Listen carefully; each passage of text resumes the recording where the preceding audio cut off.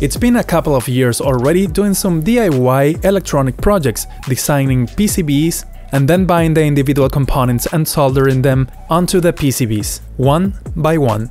But JLCPCB has a new service called SMT, or Surface Mount Technology. With this service you get the final product without the hassle of buying new components and then soldering one by one, which saves a lot of time and money. Today I'm gonna show you how to do the process of designing and ordering a small electronic circuit, which is a strobe navigation light for my RC airplanes. Let's get started.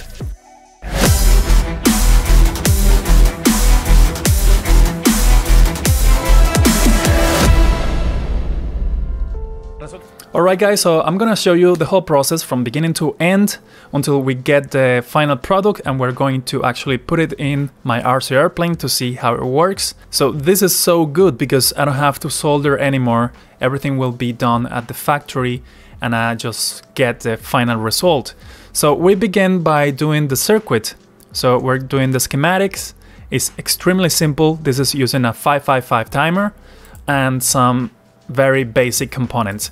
And by the way, to know exactly what components to use, you need to go to the JLCPCB website and go to Resources SMT, and there you will find a lot of details about the service. For example, these specs that you need to meet when ordering your PCBs or your circuits.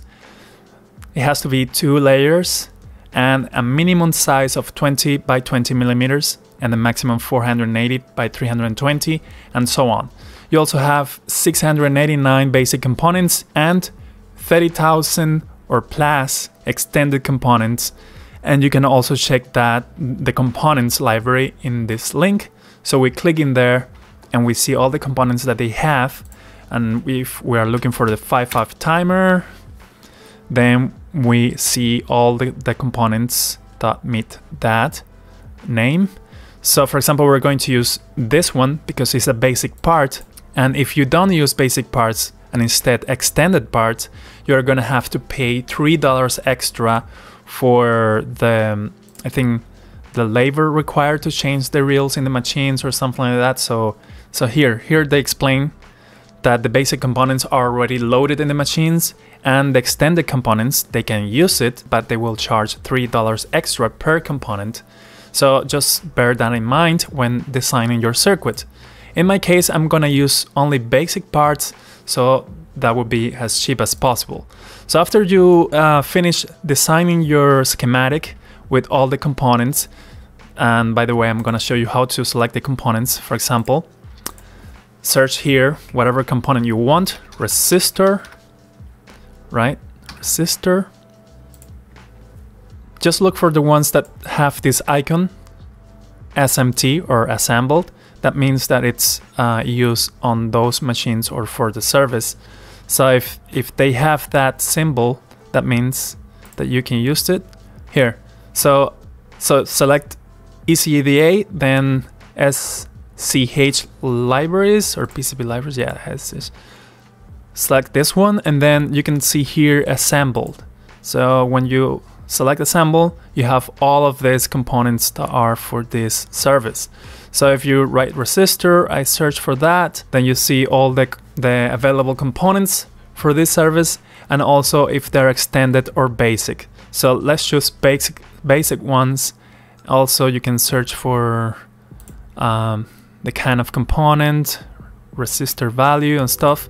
But I already chose one. When you select one, then place, right? I found it easier to go to this link that they provided here, search for any component in here, and when I find the component I want, I just copy the LCSC part number and paste it on my project here. So I'm looking for this one, and it will show exactly the one I was looking at there. So I just place that one, and so on. So build your circuit, very simple. If you don't know how to build basic circuits, well, that's another story. I'm just gonna show you how I built this one, and then I'm gonna order it. And after you build this one, I'm going to convert let me save this first, right? And then convert to a PCB. No. And then it will create all, it will put all of your components footprints, place them the way you want. So after you connect everything, like so, after finishing that, you will end up having something like this. Of course, without this, but let me show you what's that for. We go to panelize, apply, okay. So you will end up having something like this. This is your circuit ready to go. But because our measurement from here to here, it's less than 20 millimeters, it's only 15 millimeters.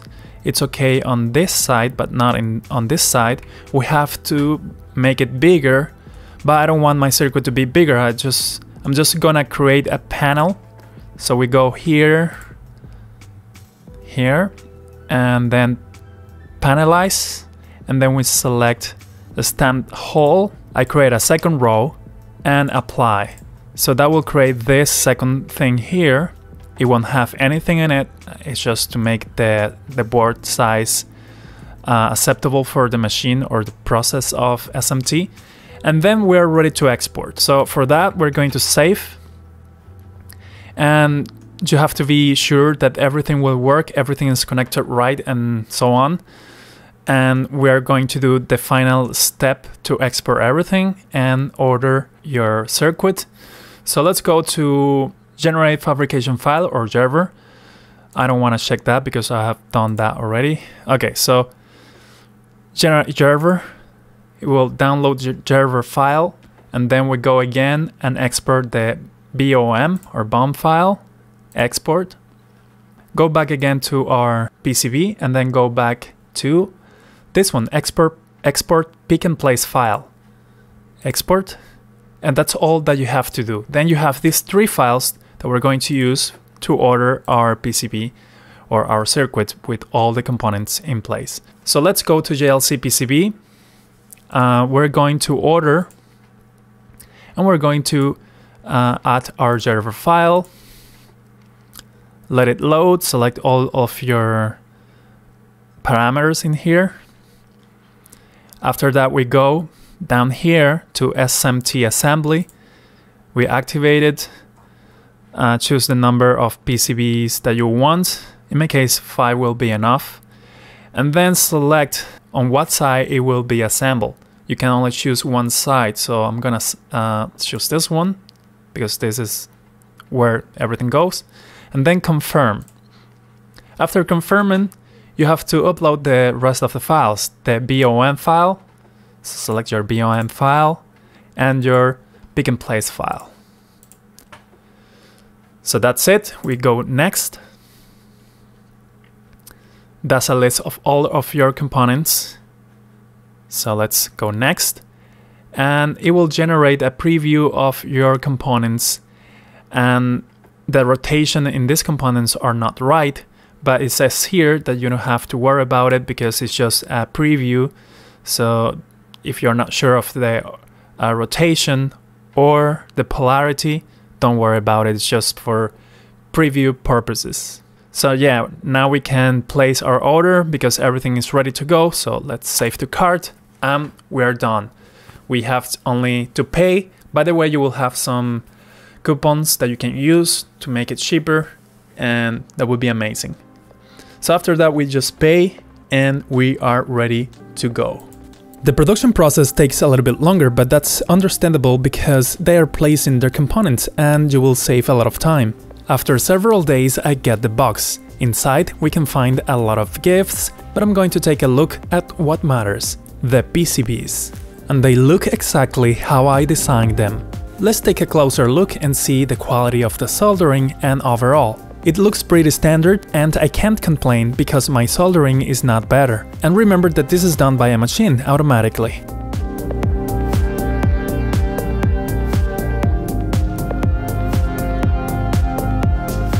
But we're not going to judge only by the look of it, we're going to see if it works. So I'm going to solder some pin headers. This is the only thing I'm going to solder because we need to connect the battery and the LEDs. You can also solder the cables directly, but whatever way you choose, it doesn't matter.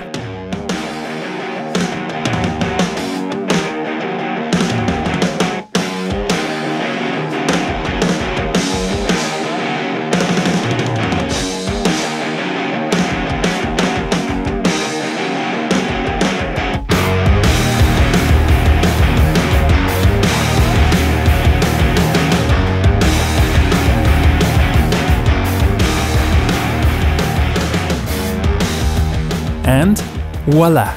It works exactly how it is intended to work. Then I was testing different voltages. 8 volts resulted into a very high voltage, so it burned the chip, so I recommend using 5 volts because it's the optimal voltage. Maybe the maximum voltage is close to 6 volts, but most of the people will be using 5 volts in their receivers in RC airplanes and drones. Also, that depends on the type of LEDs that you're using in your circuit. I'm gonna leave a link in the description for the type of LEDs that I'm using, and by the way, these are the only components that I had to buy myself for this circuit. There are several ways you can energize the circuit. The first one is by using an external battery, but I prefer to connect it to a spare channel in a receiver because it will provide 5 volts. Also, the circuit won't consume a lot of power because these lights only flash. So I took my circuit and put it inside my RC airplane, and I did the wiring on the wings and put the LEDs on the tip of the wings. Connecting the circuit is very straightforward. I just had to do some connectors for the lights and the circuit, but other than that was very easy. And this is the final result. You can order this circuit by yourself using the link in the description below, where you will find the schematic and the PCB ready to order, and by following simple steps you can order this circuit. But if you would like me to sell this circuit ready to go, just let me know in the poll that I have there in the screen. So let me know if you want me to sell this separately, and that way you will also support the channel. For now, I hope you liked this video and you found it helpful for your projects, and I'll see you in the next project.